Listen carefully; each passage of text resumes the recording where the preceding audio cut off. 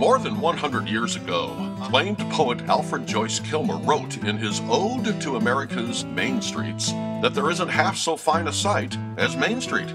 Nowhere is that more true than in the Bay Area gem called Petaluma. Main Street, whether it's an actual promenade or a metaphor for a city's center, is the spine, the heart, and the soul of a town. And Petaluma's rings with authenticity. Kilmer wrote that Main Street is more human than any other street. Perhaps he meant that it reflects the town's character and spirit. Petaluma's is full of love of community and plenty of personality. You can see it when we join together to celebrate our agricultural heritage, art, music, and diverse culture. In many ways, a Main Street is a catalog of the town's history. Paralleling the river, ours connected the city by rail and steamer during the boom times of the gold rush.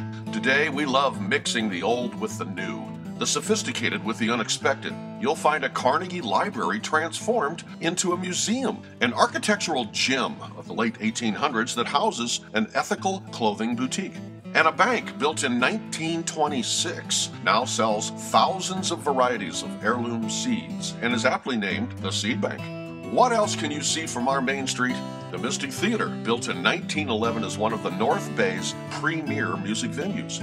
Or Hotel Petaluma, recently renovated to its Art Deco glory. We invite you to taste Petaluma Gap wine, sample cheese made in the heart of the town, or sip craft beer by the river. The fun is never more than a short walk away, and it's been that way for 150 years. At the end of the poem, Kilmer likens the Milky Way to a heavenly Main Street. We think Petaluma's Main Street is a little bit of heaven on earth.